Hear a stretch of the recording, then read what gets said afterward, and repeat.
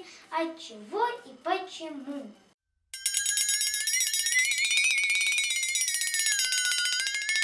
Сегодня мы поговорим, как зарождается гроза и что такое гром.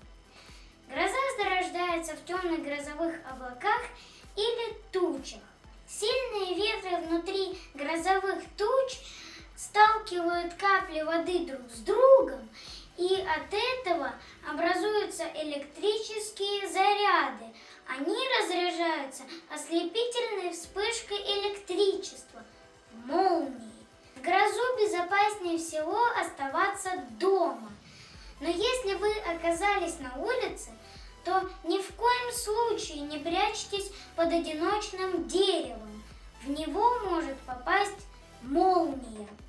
Американец Рой Салливан прославился тем, что в него 7 раз ударяла молния. Представляете? У него дважды сгорали волосы и брови, а еще он лишился ногтя на большом пальце ноги.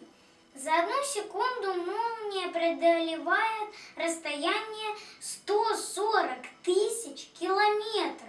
Чтобы узнать расстояние до места, где бушует гроза, нужно сосчитать, сколько секунд между молнией и громом, а потом вычислить, каждые 3 секунды это 1 километр.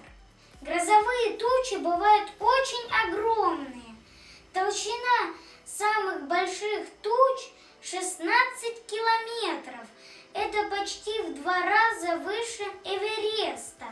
Представляете? А теперь узнаем, что же такое гром. Искры молнии очень горячие. При вспышке молнии выделяется тепло. Оно нагревает за долю секунды воздух, и воздух как будто бы взрывается с оглушительным грохотом. Это и есть гром. Если вам понравилось, ставьте лайки и подписывайтесь на мой канал. С вами был Максим Андреевич. Увидимся на канале Безумный Макс в моей рубрике «От чего и почему». Всем пока!